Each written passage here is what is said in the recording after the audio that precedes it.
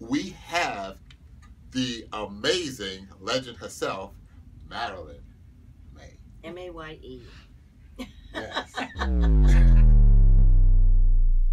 So Marilyn, would you just tell us a little bit about yourself? And well, I'm a singer. I hope you know that.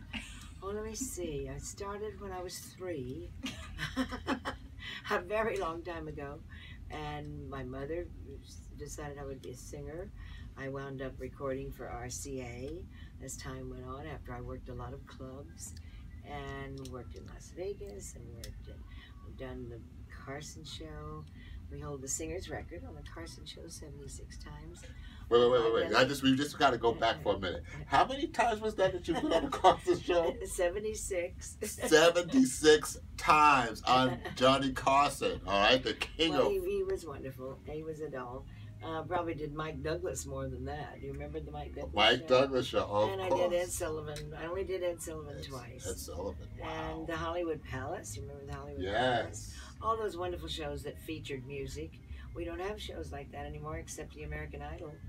And that's not a combination of stars who are working in clubs, you know, who are established stars. That's new kids. Right, That's new great. talent. Yeah, right. That's great. And it's also in his last season. After the season now, it's going to be kaput. Okay. Yep.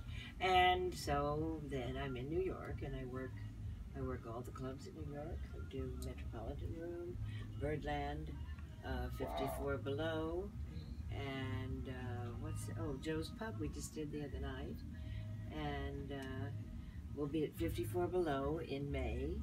We have 7 nights in May, and we'll be at Town Hall the end of March, and just various things here in New York. Okay. Wow, that sounds amazing. Fun.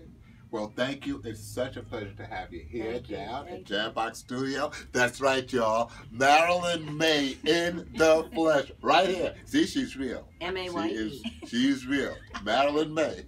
M-A-Y-E. All right. Signing off.